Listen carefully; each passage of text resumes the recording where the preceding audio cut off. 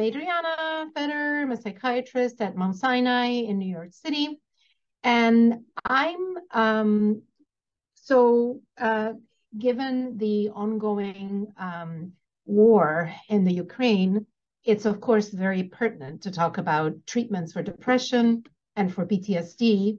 I do want to say that the studies that were conducted and most of the clinical experience does not come from a place where there's an ongoing war. So whenever I might make some comments about how that might modify some of these applications of this treatment. Yes, so I have a disclosure. I am named co-inventor with Dennis Charney on patents related to the treatment of ketamine for PTSD.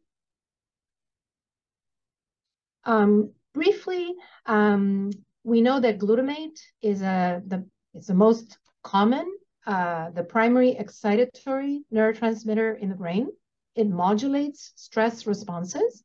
We know from animal studies there are abnormalities in glutamatergic function, and these abnormalities are thought to be part of the pathophysiology of PTSD. And animal studies have shown that repeated chronic stress over a few weeks is associated with atrophy of the dendrites, the connections between the neurons in the hippocampus and the frontal cortex, the medial prefrontal cortex. And that is because of the synaptic atrophy, there's impaired connectivity in these glutamatergic synapses, which are important for emotion regulation in the brain and many other functions.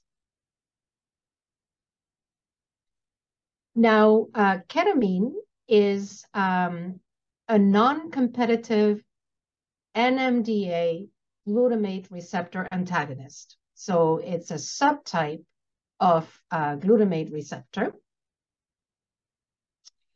And it was shown in animals that one administration to rodents of a single dose of ketamine very rapidly, who had been subjected to chronic stress before and had synaptic atrophy, rapidly reversed the synaptic atrophy in the dendrites of layer 5 pyramidal neurons.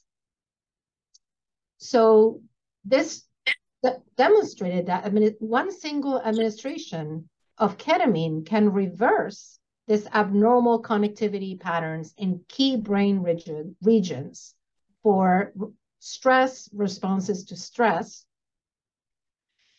Now, I started doing studies on ketamine for PTSD with my mentor, Dennis Charney, who Eric Vermetten knows well, and he's very prominent researcher in trauma, PTSD, neuropsychopharmacology in general. And he and his colleagues had led the first studies of ketamine for treatment-resistant depression.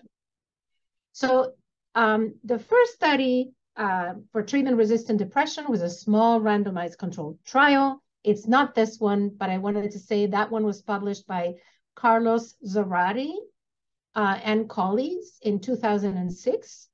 And it showed that a single ketamine infusion compared to a single saline infusion was associated with very rapid improvement in depressive symptoms, which started within a few hours, and it peaked at 24 hours after the infusion.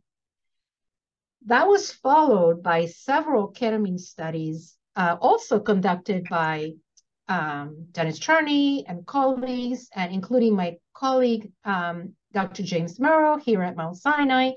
And the one I'm showing here is the first definitive randomized controlled trial, a 2-site study between Mount Sinai in New York and the Baylor School of Medicine in Texas, which showed actually that a single ketamine infusion compared to a single double-blind, a single infusion of the psychoactive placebo medication midazolam, also short-acting, also mind-altering, was that ketamine was superior. And this was actually in 73. Can you see my pointer? I'm not sure. Yes. So it was 73 patients with treatment-resistant depression. And the randomization was 2-to-1. So every 2 patients randomized to ketamine, 1 patient was randomized to midazolam. And it was the standard subanesthetic dose of 0.5 milligrams per kilogram administered intravenously over 40 minutes. And you can see that ketamine infusion was significantly superior to midazolam infusion. And the primary outcome was at 24 hours. And these are the at least 50% response rates. And you can see day 1, day 2, day 3. By the end of the week, after a single infusion, day 7, you can see that, and in animal studies, the reversal of the dendritic atrophy also lasts for about 7 days. You can already see that the response is starting to go away. So that's something that I'll talk about as well. And this is the what happened after a single infusion. The time to relapse was, on average, about 7 to 10 days. People started losing the response. Some people stayed better longer, and some people still at the last follow-up were better, about a month later. So it's in a minority of patients, it can last longer. But typically, it lasts about a week in depression.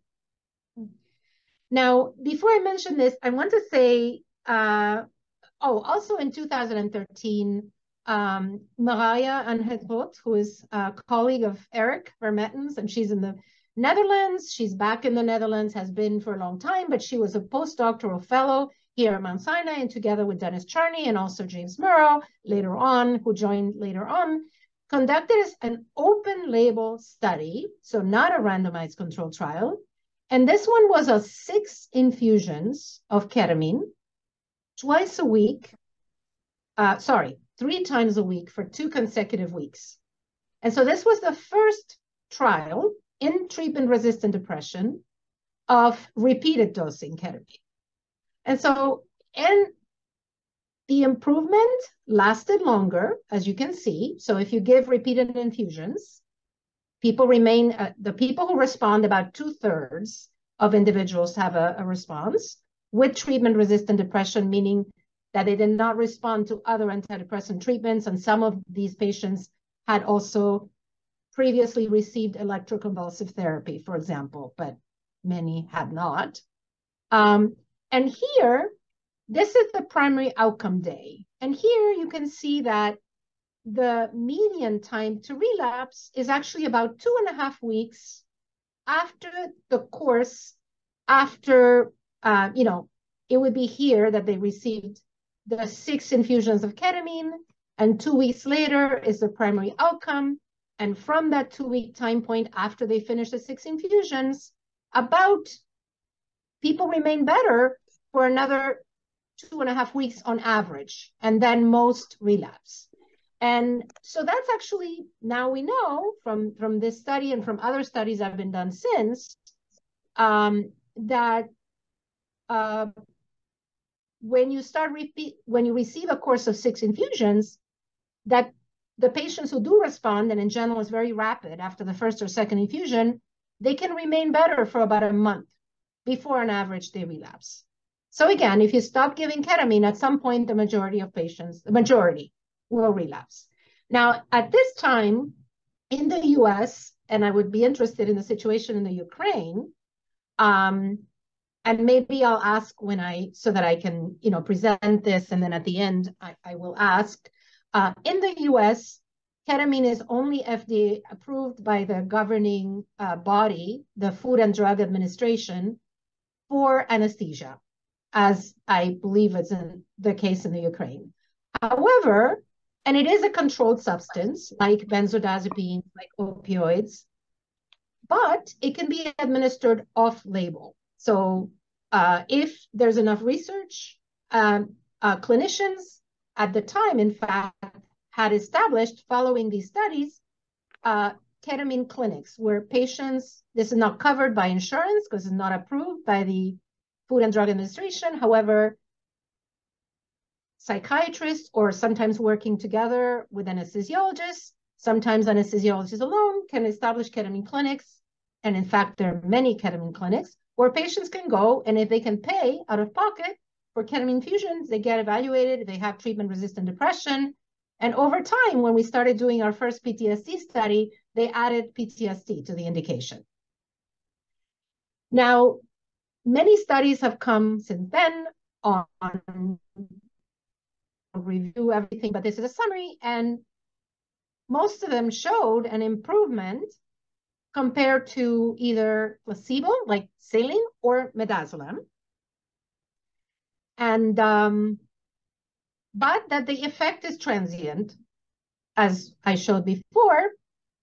And this is an interesting study. Singh et al. Compared twice weekly dosing, the same standard dose, 0.5 milligrams per kilogram, which is sub-anesthetic. An anesthetic dose begins that would be to give a patient anesthesia to put him to sleep for a surgery, or would be approximately 2 milligrams per kilogram and higher.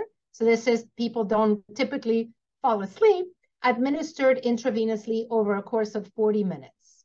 And so they randomized 68 patients to receive repeated infusions of either placebo or ketamine, and they compared twice a week ketamine here to 3 times a week. And there was no, for treatment-resistant depression, it did equally well. So both doses were effective. Most common side effects that we see, by the way, I should add that is pretty benign, that in general, it doesn't lead to complications, but there are some fairly common side effects like headache, anxiety. Some people find it uncomfortable. Some people have acute dissociative effects, but it's pleasant. Some people feel a little giggly, happy, or it depends. But commonly, people can have headache, nausea, dizziness, and many people don't. Besides this, the dissociative, acute dissociation is common to various degrees, and it goes away typically after like 5-10 minutes after the infusion is over, the 40-minute infusion, and dissociation is transient, and it tends to diminish with repeated dosing. And then Janssen Pharmaceuticals in the US studied S-ketamine, which is, ketamine, like all molecules, has left-sided and right-sided molecules. S-ketamine is only the left-sided molecules, and the regular ketamine is called the racemic mixture, both right and left. And they showed, they developed, they did randomized controlled trials, and they showed that it works for treatment-resistant depression. They studied it as an adjunctive intranasally, and they called it, the brand name is Spravato, intranasally for treatment-resistant depression in addition to an oral antidepressant. So it's approved now in 2019 as an adjunct, intranasal adjunct, and people come in to clinics that are set up for this purpose. They get an assessment and they get monitored. It's not something they take home with them, but it starts twice a week for a month, and then it goes down to once a week, and then sometimes to lower frequency. But it also, just like ketamine, it has to continue to be given in order to prevent relapse or to continue the maintenance. And subsequently, more recently, it was approved in the United States, Spravato, or intranasal esketamine, for patients with treatment-resistant depression or depressive symptoms with acute suicidal ideation.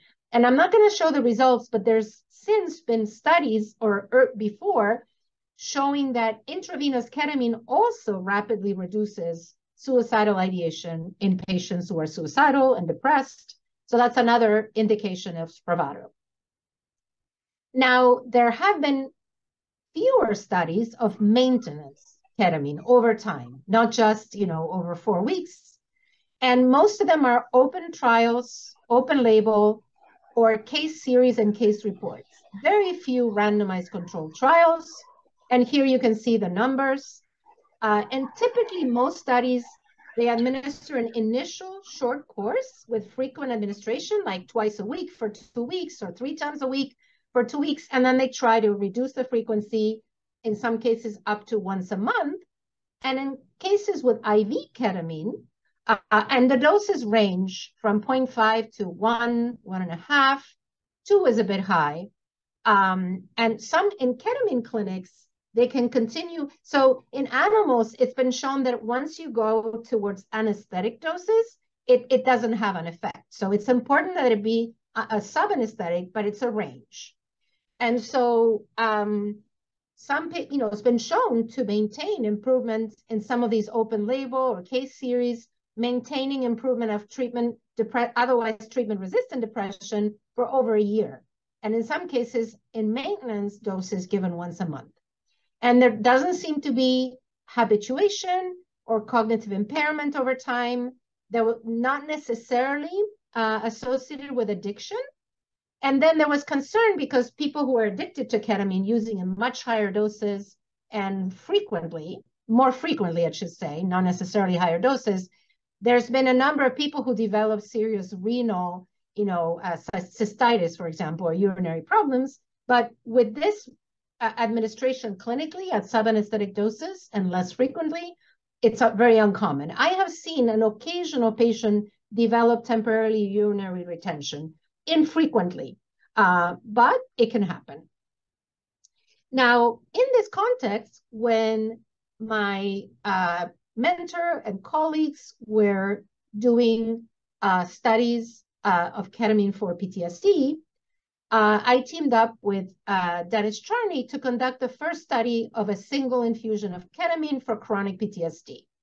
And this is important because it's not in the acute, shortly after acute trauma, but it's for chronic PTSD defined in the DSM of at least 3 months duration. So these studies involve individuals who have been traumatized at least 3 months ago, many of them, or the majority, many years ago, but it does include individuals who were traumatized a few months ago. And currently available treatments for PTSD don't help everyone. There's a significant proportion that either don't respond or respond partially. And then there's trauma-focused psychotherapies that have a lot of support, clinical and research support. However, sometimes they're difficult to tolerate, or it's difficult to find specialists who can administer these therapies. And it's hard for patients to tolerate them, so they can be associated with pretty high levels of dropout. And this is the first randomized controlled trial. So actually, this was our single infusion, and we showed that it was superior to midazolam. There were 41 patients that were randomized, about half, to receive ketamine, half midazolam, and it was a crossover study, but this is just 1 week, the first arm, and we showed that it was superior at 24 hours, and this is primarily in civilians, the general population with various kinds of trauma. This was then I went on to lead the first randomized controlled trial of repeated ketamine for PTSD. It was randomization only 15. It was a total 30. And the clinician administered PTSD scale administered by a clinician. Over the past month, they had to have a score of 30 or over. And 30 or over is a few points into the moderate level of PTSD. On average, they had severe PTSD. And 6 infusions 3 times a week over 2 consecutive weeks. So typically, but not always, Monday, Wednesday, Friday, Monday, Wednesday, Friday. And then this was the primary outcome with a clinician-administered PTSD scale. Here you can see the average age.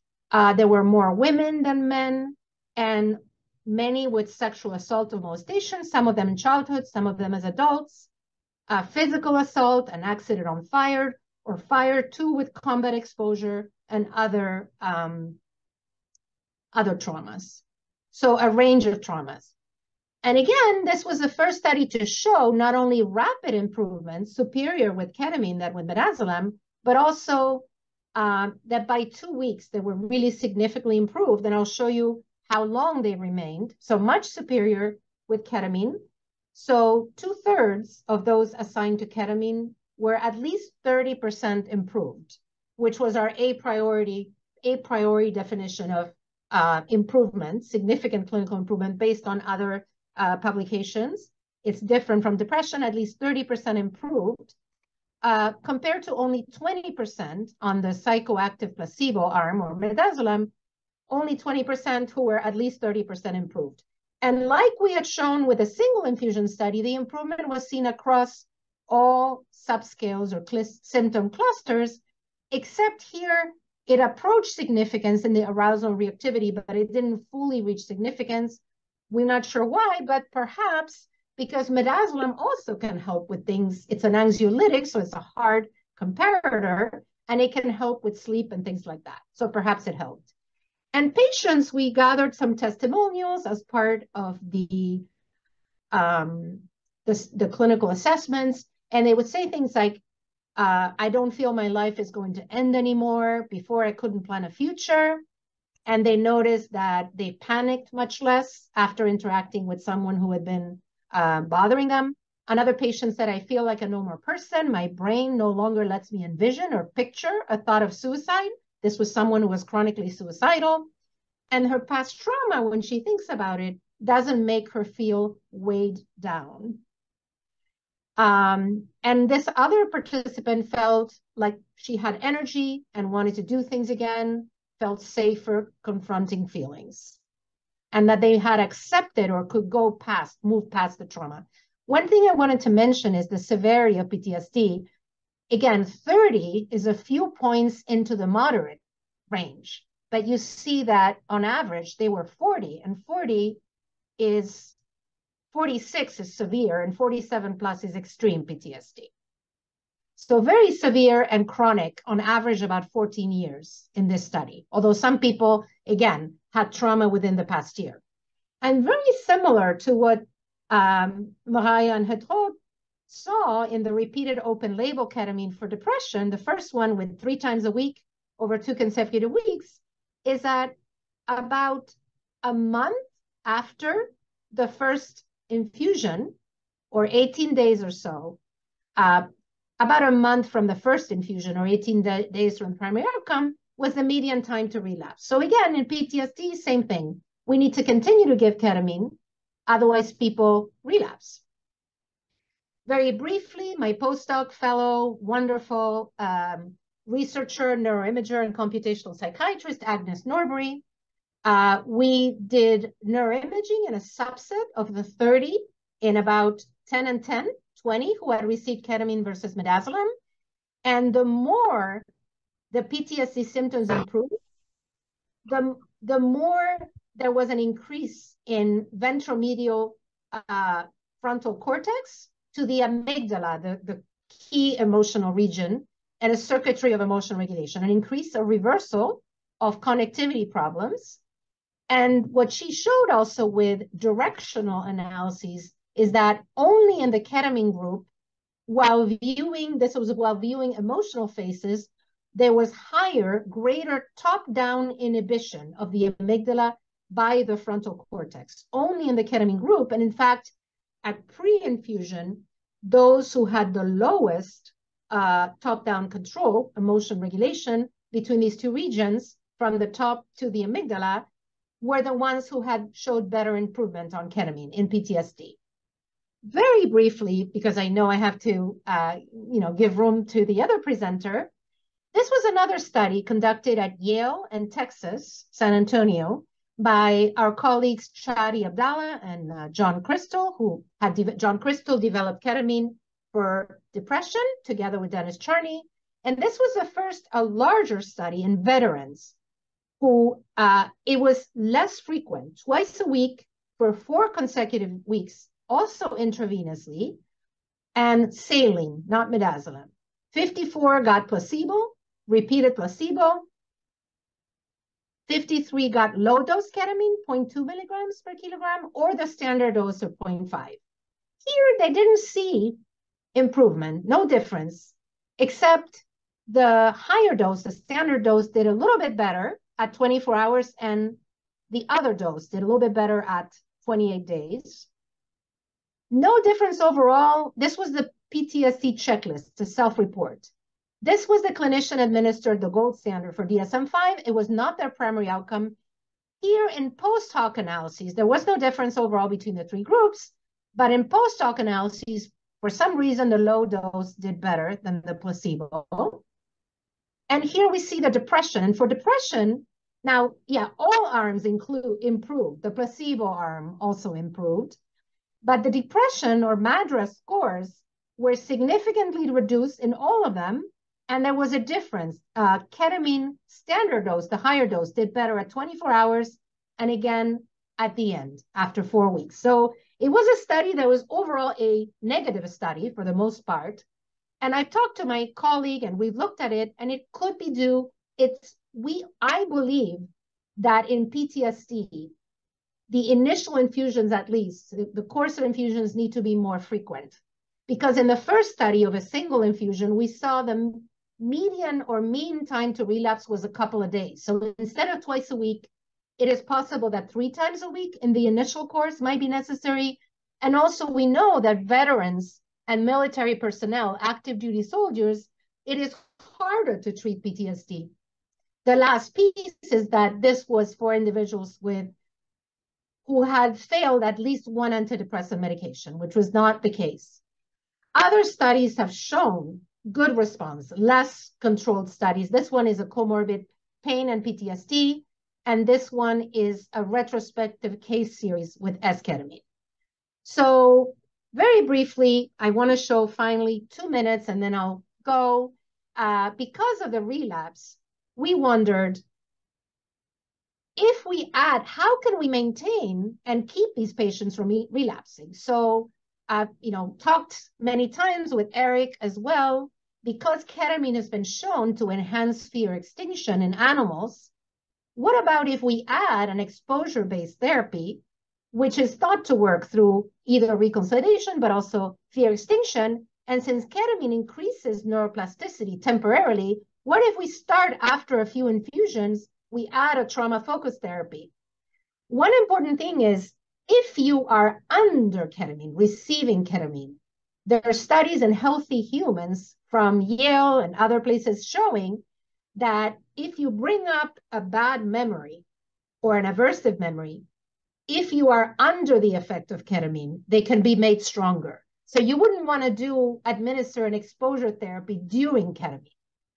But we just finished, we're actually in the last stages of assessment, where we chose written exposure therapy because it's briefer, trauma-focused, it's more easily administered and scalable, much more easily trained the therapist, and it's adding written exposure therapy to ketamine treatment for PTSD.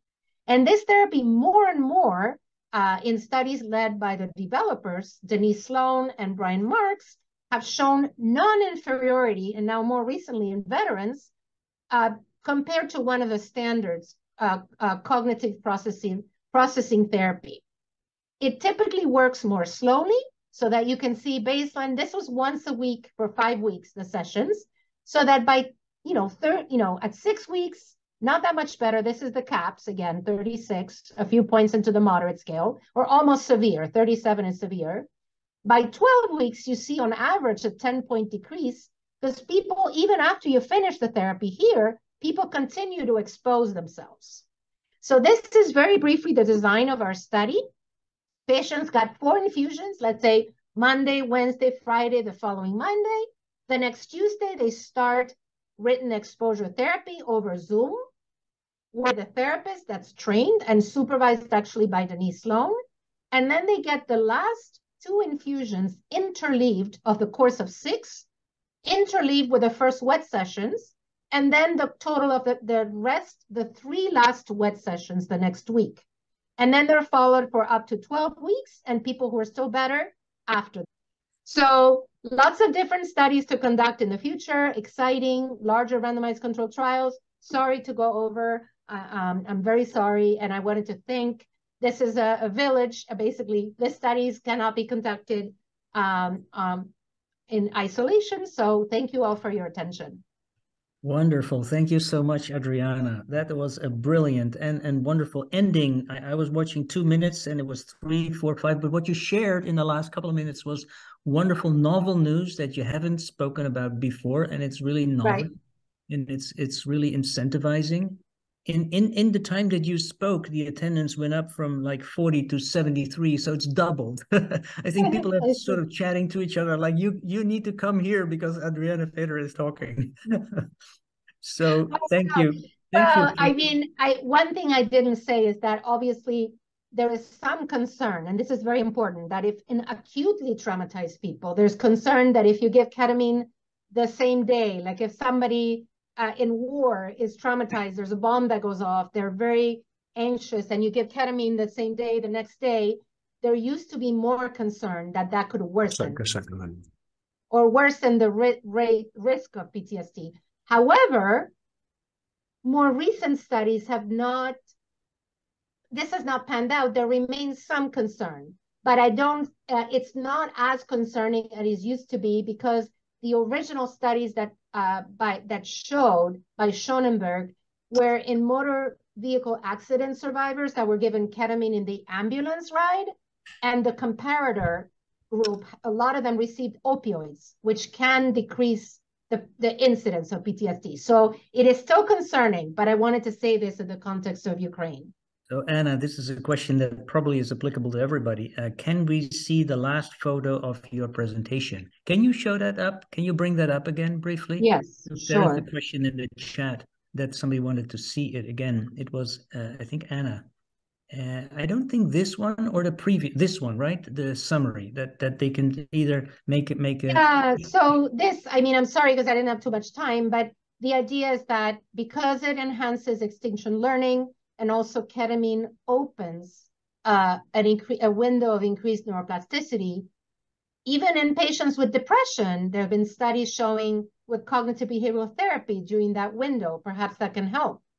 Now, some people now, and we are starting with my colleague James Murrow leading, we're about to start a controlled study of ketamine-assisted psychotherapy, which I know is also practiced clinically, but hasn't been formally researched in a controlled trial, of ketamine-assisted psychotherapy in the room for depression in this case.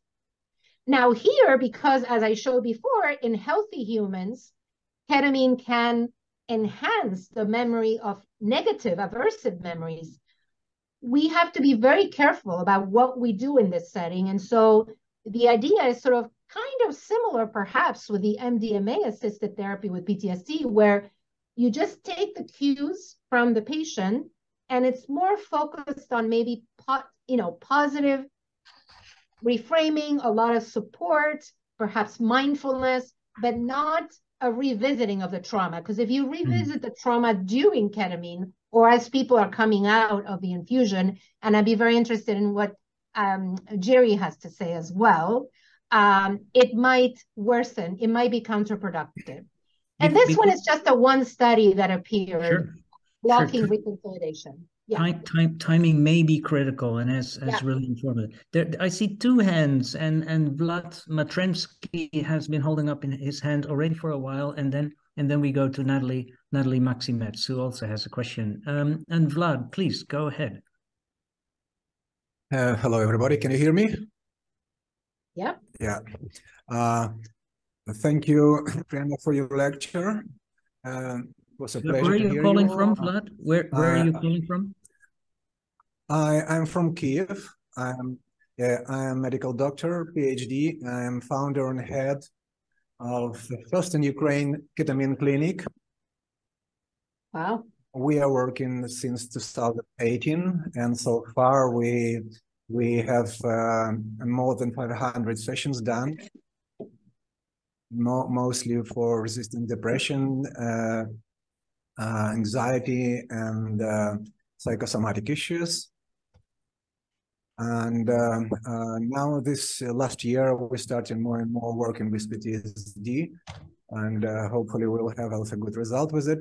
And actually, I would like to answer to Adriana a question about the usage of ketamine in Ukraine. We exactly the same. We're using it as off-label. Ministry of Health allowed us to use foreign protocols. So this gives us possibility to work with ketamine therapy. And also, I can confirm that the psychotherapy combined with the ketamine therapy is much more effective. We use mostly transpersonal and I would say Jungian approach. So we work with active metaphoric symbolic therapy. And actually, it gives very good effect also in any kind of traumatic issues. Right now, we have in treatment the military with a very strong pharmacy-resistant PTSD, which actually allows hope for any kind of health that can be achieved. And he is actually, after 3 sessions, he said that his life has changed. So hopefully that we can do this Thank you for that comment, Vlad. I'm aware that we're running a little bit out of time, but I want to give also the opportunity for Natalie, who's becoming a friend. I know she's from Amsterdam, and she's working with Irina. We're getting to know you, Natalie. Great that you're with us again. You have a question as well. Thank you very much. Yeah, I'm happy to be here again. I was actually wondering whether there was the studies of comparing the effect of ketamine to the effects of psilocybin, and especially on trauma, because when you use psilocybin, it is possible to revisit the traumatic experience, relieve the suppressed emotions, and it creates a therapeutic effect. Is it possible with ketamine, and which studies could provide a comparison of those 2 substances? Thank you very much. Sure, that's an excellent question. So psilocybin so far has mostly been studied in depression and also terminal cancer patients' depression. Our Eric's colleague and my colleague Rachel Yehuda has now started a study of psilocybin for PTSD. So there's a lot of hope there. Psilocybin, like MDMA, it induces more of an intense experience, although ketamine can in a subset of patients, and it might be dose dependent. They haven't been compared head to head, but we see some patients on ketamine not have much dissociative, minor, and some people have intense experiences, very symbolic about being put in a cage by the abuser, and then they come out, and some of them have an insight even before therapy. So it's very good question. It's a lot of study ahead. Yeah. So what the takeaway, and then we return to Jiri for his present. The takeaway that I get, Adriana, is also, of course, dosing is really important, but timing is also very important. So in this kind of 2nd generation psychopharmacotherapy, these parameters have an importance to the therapeutic outcome. And I'm glad your last study really underlines that the timing of doing any intervention, if it is exposure therapy or so in conjunction with the therapy, may really matter. It may strengthen the type of therapy, the timing, that's so important. I want to again clarify, this was not ketamine-assisted exposure therapy. I would not do that. It's basically the therapy is done on a different day, not when they're acutely under the influence of ketamine. No, right, but in another period than the ketamine itself. Yeah, so there's a lot of potential of ketamine-assisted therapy, which is a different type of study, and it's being also in depression, it's being done. So, yeah. All right, well, that brings us probably to Jiri, who will help us to understand what that may be all about. And the beauty of Jiri, not only that he's a wonderful person and has done so much important work. He just recently visited Kiev on a delegation that went to Kiev, and I would like him to comment on that as well. Thank you very much for introducing me and for inviting me for this beautiful and very interesting session. Thanks, Adriana, for the previous talk. It was very inspiring, and I think that it will complement.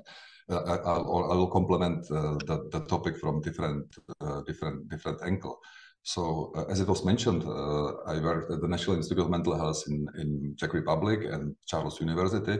But today, I'll also talk on behalf of Sion Clinic, which is the first clinic oriented directly on psychedelic psychotherapy, and which we established in Prague or founded in Prague several years ago. And we conduct different trials on different psychedelics, including DMT, psilocybin, and of course, clinically we are mostly oriented on ketamine.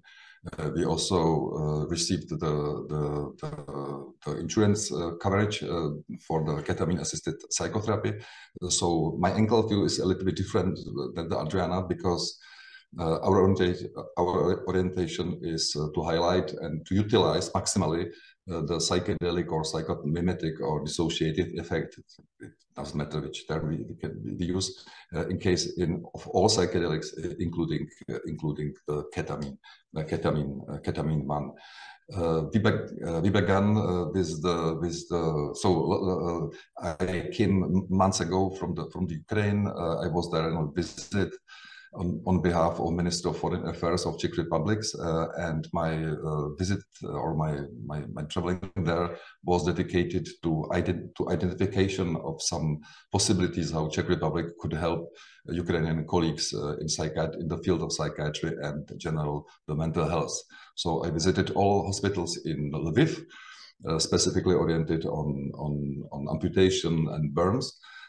And I also I visited many clinics and hospitals in Kiev, including Lysova Poliana rehabilitation centers for mental health for veterans. So this visit was extremely important. So it was very inspiring for me, and it was fascinating how the Ukrainian colleagues are fighting not only against Russians, but also with the trauma-related problems, which amounts is enormous, and it's understandable. So I work in Prague, specifically in psychedelic research for more than 20 years. We began with the animal studies, then we moved to the human studies in healthy volunteers. We have proven some electrophysiological changes in brain related to the subanesthetic dose of ketamine, which should be implications for antidepressant effect. It was year after the Berman published his pivotal study on the fast antidepressant effect of ketamine. Recently, we moved to more clinically oriented study of ketamine in unipolar depression. We conducted several projects on predictors of fast antidepressant effect of ketamine, and recently we also confirmed that the benzodiazepines completely block the antidepressant effect due to the interaction on paralbumin receptors in humans.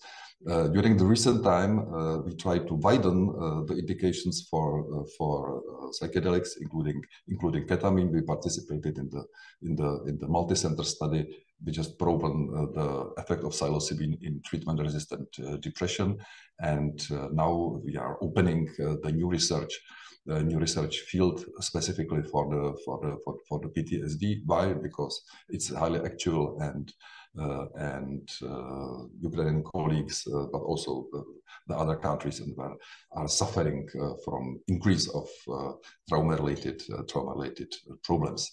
So I do not want to repeat what has been mentioned before, but what's important is for the ketamine that in PTSD there is a high level of comorbidity depression. Up to 50% of patients suffering from PTSD have comorbid depression. That's important because ketamine is the antidepressant agent. The treatment possibilities for PTSD are still limited. We have SSRIs, and we have some specific psychotherapies. Most of them are based on CBT approach. Speaking about CBT, there are specific CBT approaches focused on trauma or PTSD, including new forms of CBT, such as prolonged exposure therapy, brief eclectic psychotherapy, or cognitive restructuring. These CBT therapies have very good evidence, but the problem is that they need the training, and they are also lasting some time to reach it takes some time to reach the clinical effect. The alternative, which is I think for the current situation in Ukraine quite more feasible, is eye movement desensitization and reprocessing. EMDR approach, which, as I know and which I heard from people in Ukraine, is now quite popular, specifically among younger clinicians. This psychotherapy was also inspired by cognitive or cognitive behavioral psychotherapy. It was developed by Francis Shapiro in 19th, and it's based on several 6 to 15 sessions, which in 8 steps try to reprocess the traumatic memories and to replace them by the positive cognitive installation. According to me, the EMDR is quite promising approach, specifically for the conditions in Ukraine, because by PTSD and trauma there suffers thousands of people, and theoretically EMDR psychotherapy could be also self-administered. So my talk will be much more practical than the previous one.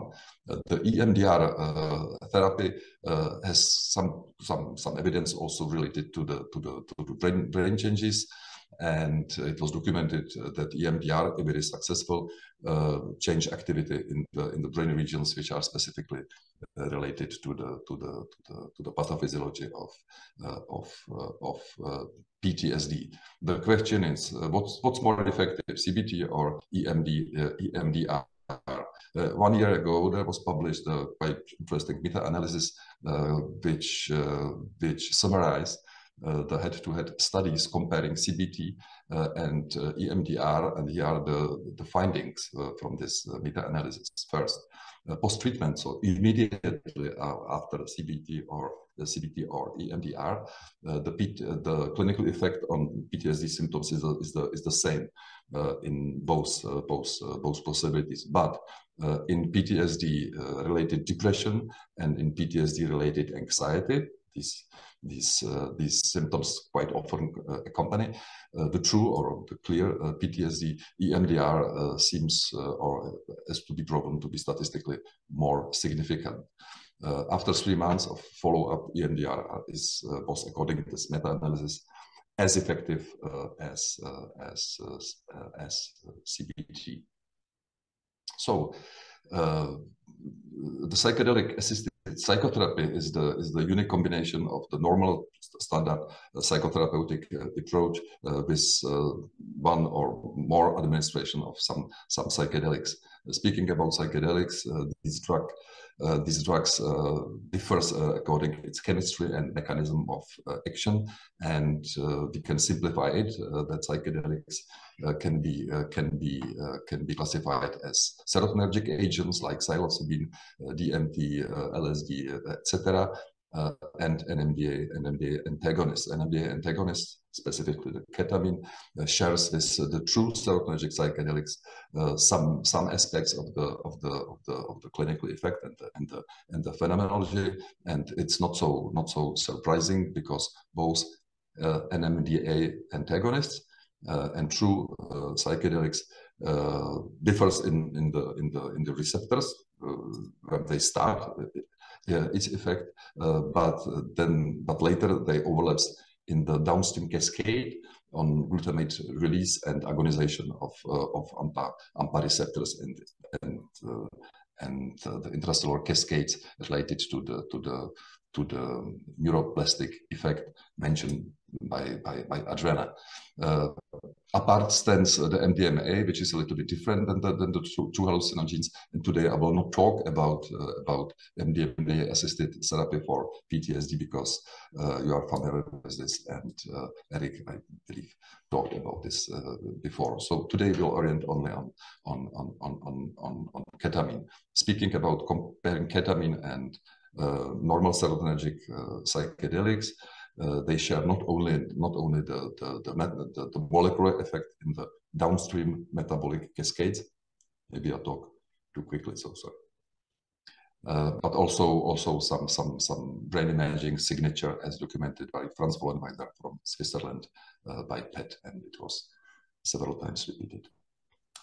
So both classical psychedelics and ketamine share the fast antidepressant effect, recently well proven, which is probably related to the neuroplastic effect.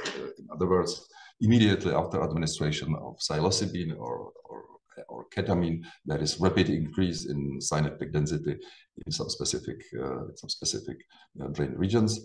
And this mechanism probably is responsible for the fast-acting antidepressant effect. Comparing psilocybin as the most intensively studied drug in the world and in Czech Republic as well, and ketamine, it seems that ketamine and psilocybin share the rapid onset of the antidepressant effect. It means on the day of administration or the other day, but the effect of ketamine is limited up to 7 days, and effect of psilocybin is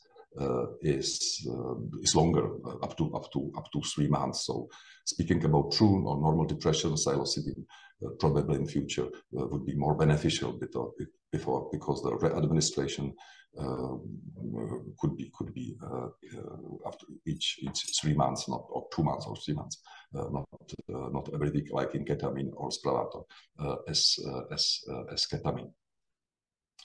However, it is unlikely that the poor neuroplastic effect relates to the clinical effect.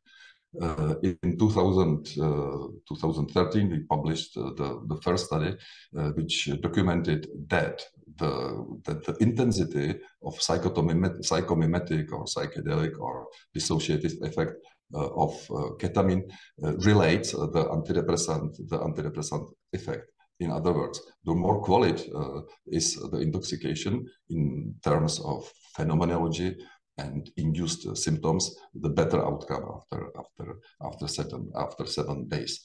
This finding was rapidly replicated by other groups, and it implicates many things.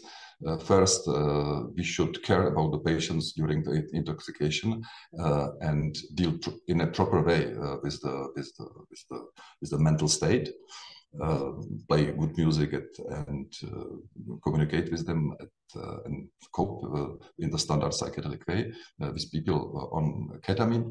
And the second, which is provocative and speculative, may be the intensity of the psychomimetic effect relates to the ongoing neuroplastic changes in the brain during the intoxication. So that's the speculative implication of this paper. So speaking about ketamine in PTSD, is there some evidence? So I do not want to repeat Adriana's thoughts, but I want, and here's the list of all studies on PTSD. So what's for me quite important is that there is only a limited number of studies which combined psychotherapy, any psychotherapy, with ketamine. Quite interesting study is the Pradhan's one published in 2018, which documented that if ketamine is combined with 2 sessions of 10 minutes of 10 minutes mindfulness-based psychotherapy, the effect on PTSD is much more longer than without the psychotherapy, than without ketamine. So that ketamine is able to prolong the effect, the psychotherapeutic effect almost twice. So that's the study which inspired me to prepare the protocol or some proposal to be discussed today, specifically for the Ukrainian conditions. So in general, how can we combine ketamine or other substances with psychedelic or psychomimetic properties with psychotherapy? There are in general 3 possibilities and 3 approaches. The first one is called the psycholytic psychotherapy. The diameter of the blue circles on this slide symbolically represents the stress which in psychotherapy we put on the phenomenology, on the symptoms which are induced during the intoxication. So that's the point, just to elucidate it. So there are the possibilities. So first is the so-called psycholytic psychotherapy. That's psychotherapy inspired, which was quite popular in the 60s. And that's the combination of the standard psychodynamic psychotherapy, typically psychoanalysis, with one or few intoxications, which are used to leverage the psychotherapy by showing some or elucidating some or using some unconscious symptoms and etc. The true psycholytic psychotherapy is not very popular now in the world. It's not often used, but it's still used in Switzerland, because in Switzerland that the tradition of psychedelic research has not been interrupted like in the rest of the world. So this is one approach. The second approach, which is now the most popular and used typically in studies on depression, is called psychedelic psychotherapy. And it means that in this psychotherapy, the psychotherapy is in general shorter, typically several weeks. And the intoxication is highlighted by the psychotherapy or stressed and facilitated, and we interpret and deal with this and play music for the patients, etc. So that's the psychedelic psychotherapy, based on the assumption that the intoxication matters first, and that the intoxication itself could reactivate the mindset and help to release the depressive or other symptoms. The third approach is called plasticity-oriented psychotherapy. That was what Adriana taught, I think so. And this approach, or mainly, is based on the assumption that the intoxication, or in this approach, intoxication serves only for induction of the neuroplastic changes. So the idea is apply ketamine or psilocybin, induce the neuroplastic changes. It will open us the window of opportunity lasting, let's say, 7 days in case of ketamine, or up to 3 months in case of in psilocybin. And during that window, apply the psychotherapy, for example, cognitive CBT, because theoretically, during that window, the psychotherapy should work better, because the neuroplasticity is induced. So let's deal with this window. The truth is that plasticity-oriented psychotherapy is not well utilized yet, but I guess I agree with Adriana that it would be quite popular. So I also agree with Adriana that it's not good to recall the traumatic memories during the intoxication, and neither when we work with psilocybin or ketamine in PTSD patients, we do not induce it during the intoxication. So we let the intoxication to run smoothly, to have a good trip, but then we interpret it, these symptoms that are the rules for standard psychedelic psychotherapy. So that's my proposal, or that's my idea, which pop up in my mind during my visit of Ukraine. How could we help? So that's the idea. So the background is to provide the fast treatment, which is with easy administration, even in the field condition. For example, for soldiers or people who are in war zones. It should be operationalized. The procedure would be simple and available also for less experienced clinicians. Specifically in psychedelic psychotherapy, it needs the quite experienced psychotherapists who are in addition trained in psychedelic work, etc. So it's not feasible now for Ukraine. So the operationalized treatment could be I think effective. This minimal needs for the additional clinical training, and of course it should be safe and evidence-based. So that's my basic idea. Let's combine ketamine applied, administered in the standard dose intravenously, as we do it in Prague or in New York. Or theoretically we could administer it also intramuscular. Let's approximate dose. 100 milligrams is, the phenomenology is the same, like 0.5 milligrams intravenously administered in 30 minutes. No differences are there. Or theoretically, it's also possible to apply it orally, like in the psychedelics clinics in US, they apply it orally or sublingually or nasally. We could combine it with EMDR. To this end, we are now working on PC version for EMDR psychotherapy, which could be quite easily administered to anybody by PC or even by mobile application. And third point is to combine both psycholytic and plasticity-oriented psychotherapy, just to do our best to ameliorate the treatment-related symptoms in Ukrainian people. So, and that's the possible design, which is for discussion. Of course, I'm not expert specifically in PTSD, more in depression.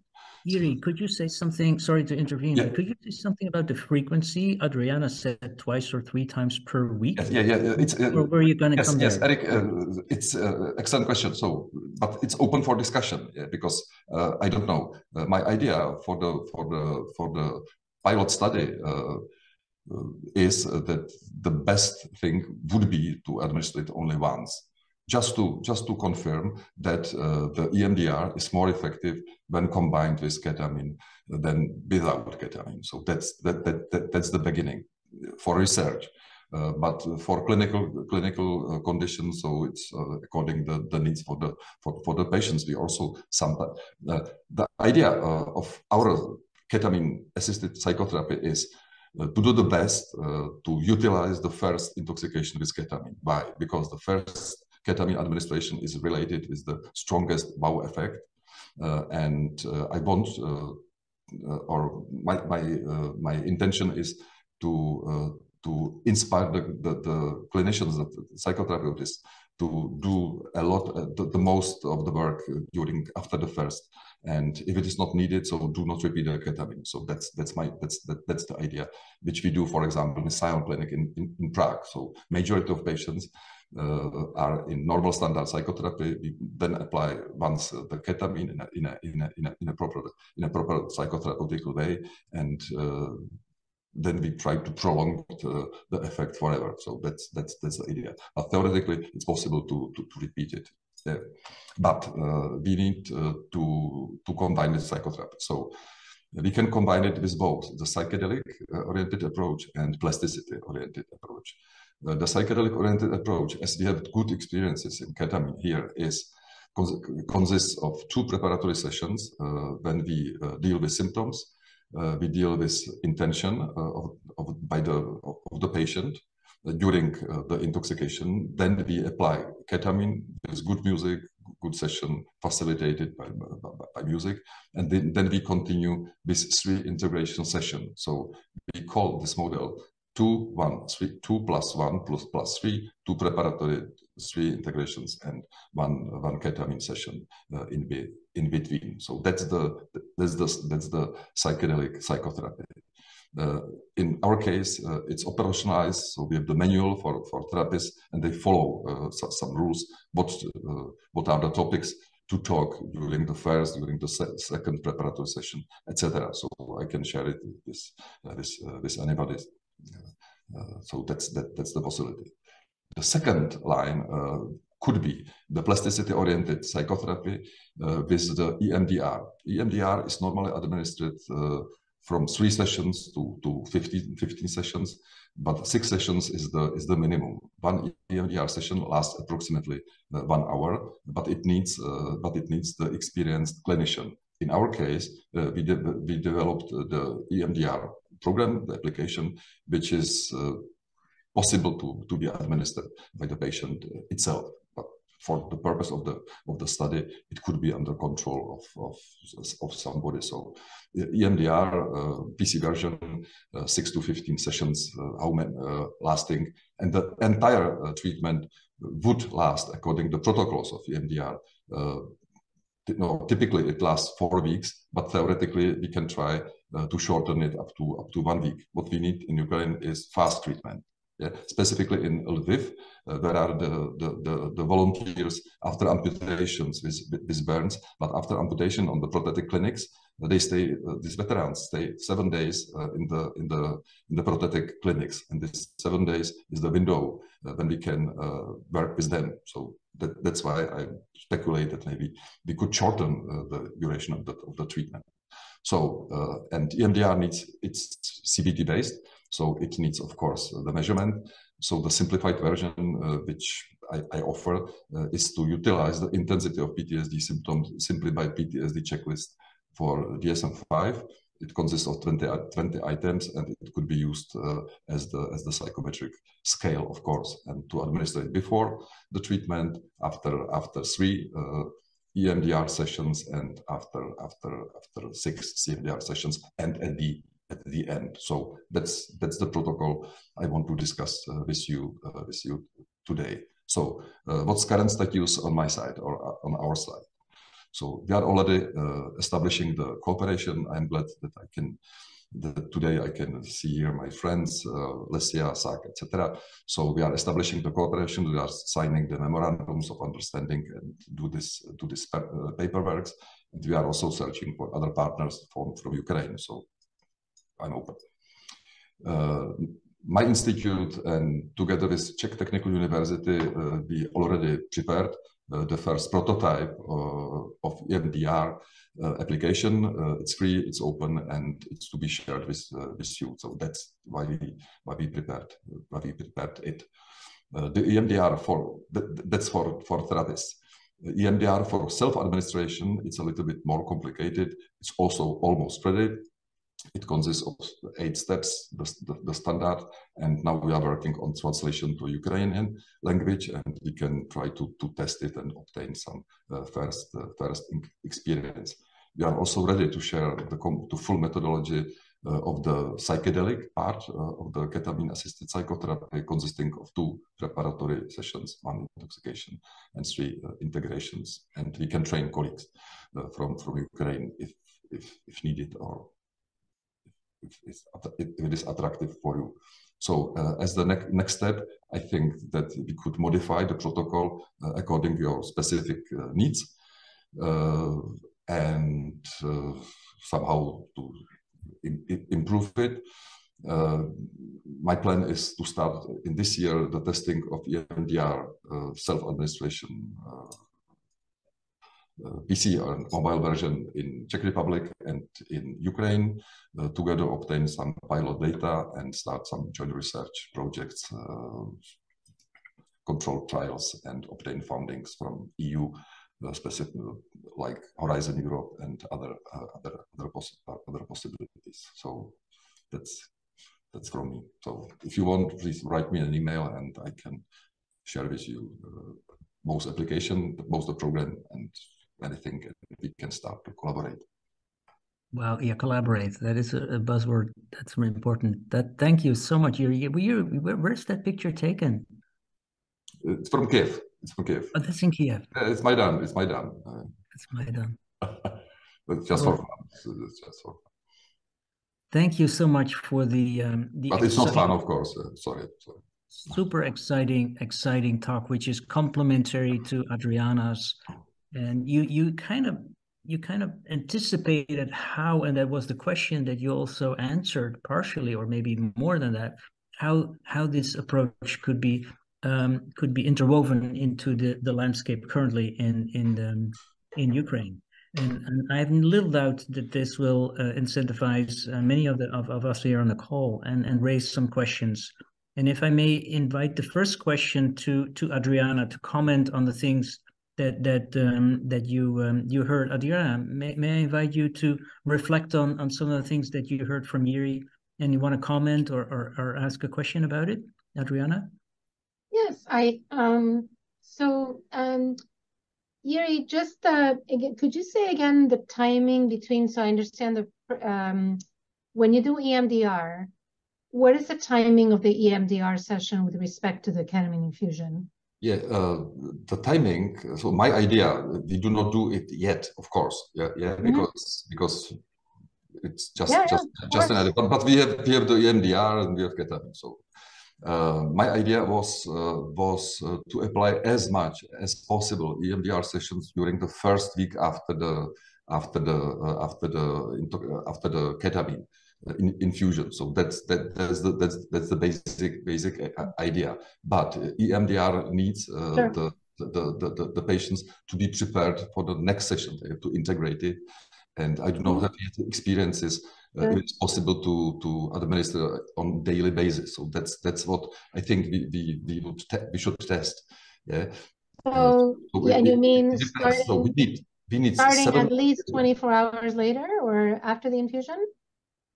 Yes, the next day, the second day. The next day. Yeah, no, I just wanted to comment. So my colleague, who you might know, Ilan Harpas-Rotem, he's based at Yale.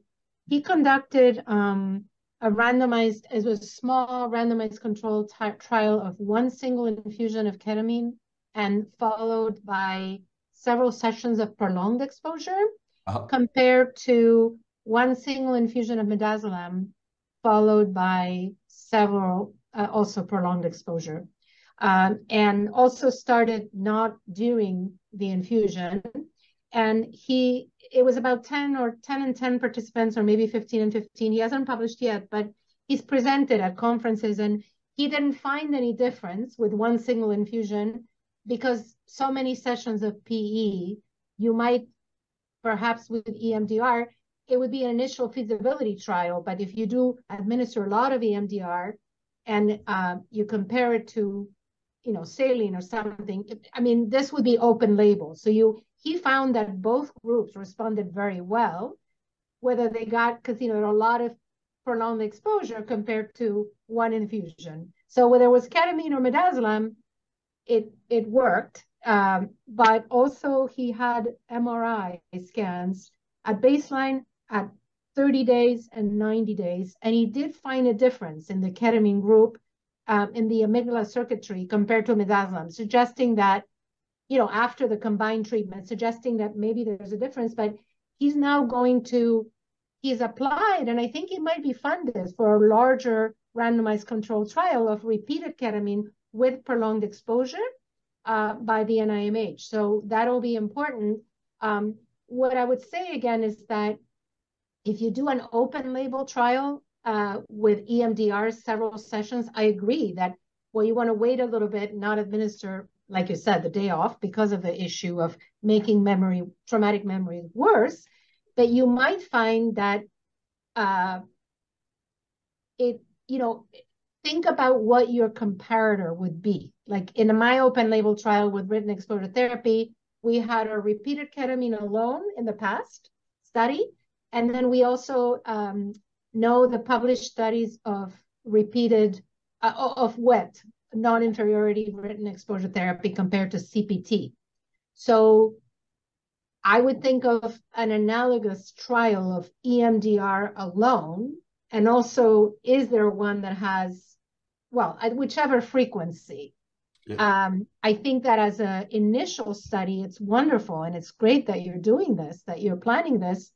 And then I think it'll give you very preliminary information, and then a randomized control trial comparing it with, let's say, saline plus EMDR, or then more than one infusion would be important. But it's very exciting that you're doing this. If I may, so Vlad, Matrinitsky, right? You run a clinic in Kiev. Do you see what Jiri just said? Sorry to intervene, but that may be a question that you also may be able to address. The addiction component to ketamine in the Ukrainian situation that Jiri just addressed. Well, some customers, some clients who comes to me, they have already experience of recreational usage of ketamine, but usually when we do psychotherapy assisted sessions, they almost all admit that it is totally different experience, that it have a really therapeutic effect. And I never heard from any of them that they started to use ketamine afterwards, because they understand what is the difference. And from my experience, there was not any kind of addiction. Okay, thank you for sharing that. We have a few minutes. I feel that there is some appetite for a little bit of a Q&A. And I see a hand, and I see quite some traffic in the chat, which is wonderful to see that you're chatting away, and we have some shared Zoom links. We have some papers that are shared. So please, thank you for all that. Ala Propnovic. Hi, thank you so much. I'm a clinical psychologist. I specialize in both prolonged exposure and EMDR, and I really appreciate both of your excellent presentations. Where are you calling from, Ala? Oh, New York. I'm actually also affiliated with Mount Sinai. One of the contraindications for both PE and EMDR has usually been active trauma, but the situation in Ukraine is unfortunately ongoing. So I was wondering, do you both see of a way that maybe we can apply both the treatments with the psychedelics, but also the psychotherapies in cases where trauma might be continuous? It's a question first to Jiri and to Adriana, or you want to who? To both, I would say. Okay, Jiri, you want to go first? Yes, the good question. I don't know. So my former idea, maybe I'm naive in this because, as I mentioned, I'm not expert in PTSD, was to offer the application even in soldiers who are repeating now from the war zone. So I contacted the Red Cross, know the guys who are transporting from the 0.0 to the first medical service, and it would be possible to give them some leaves to the soldiers. And if you think that you are traumatized, so you can download this application and start to do something with your traumatization. But I don't know what's your opinion, Alan. So is it a good idea or not? It would be possible. It would be possible. So I try to do my best. But maybe Eric is expert. Sorry. Should I? Yeah, go ahead, Adriana.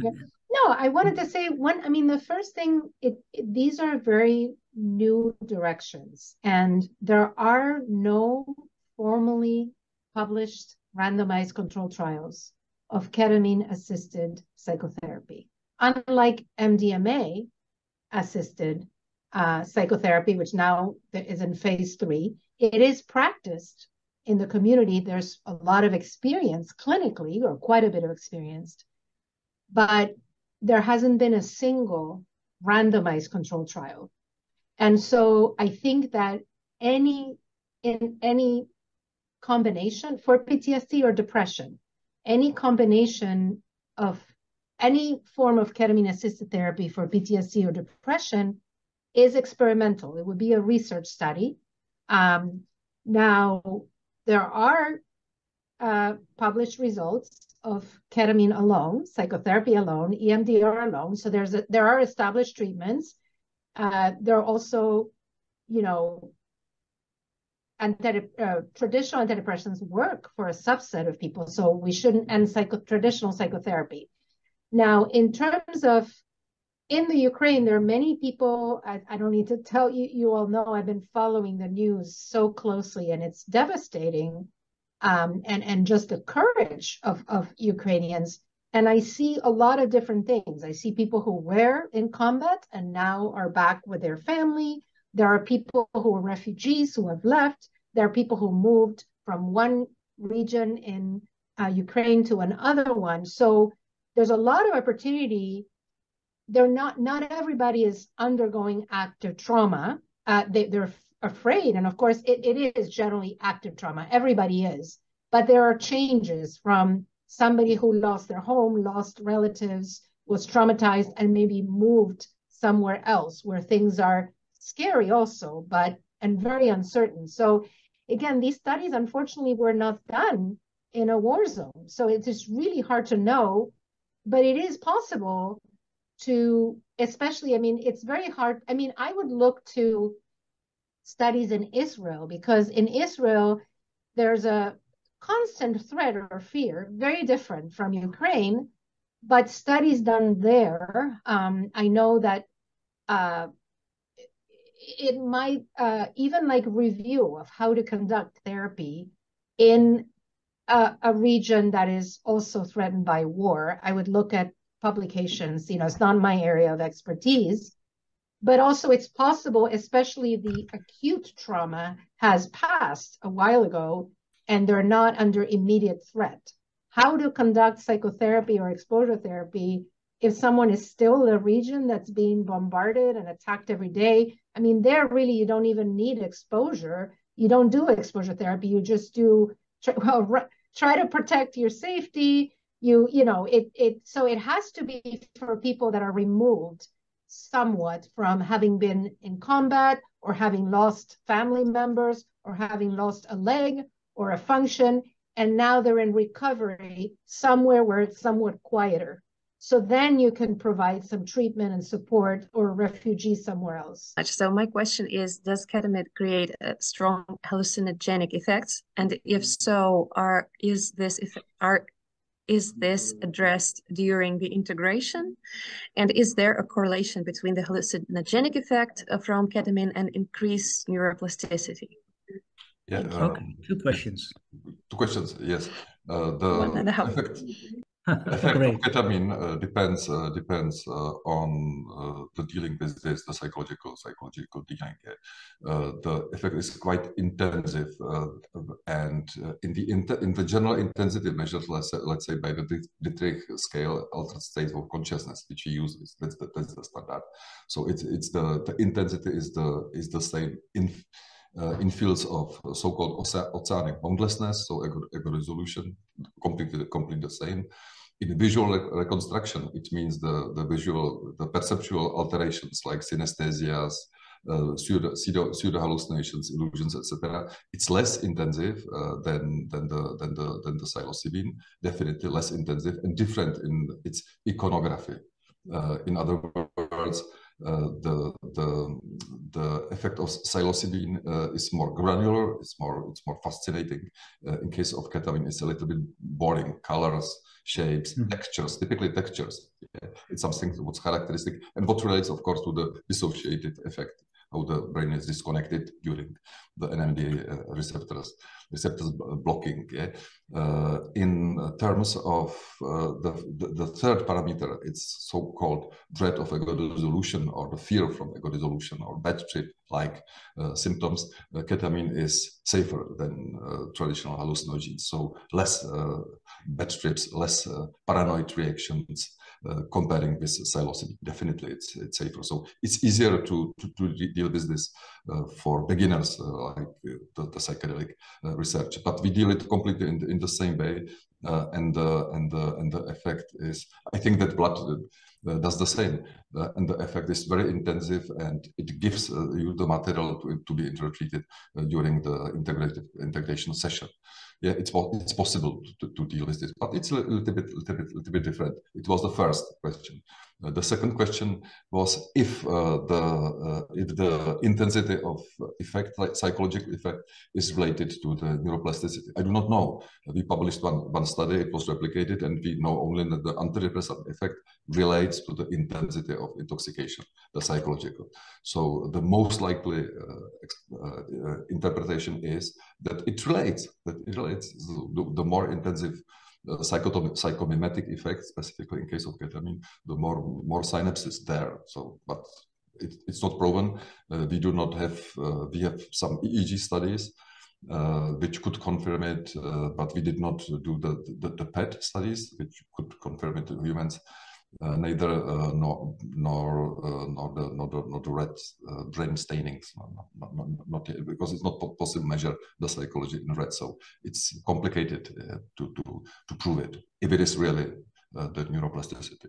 Thank you so much, and have a lovely evening. I'd like to say thanks to Adriana and to Jiří, and I'd like to say thanks to our interpreters. It's been a very complicated topic, lots of research, terminology, but I really appreciate it. Thank you so much.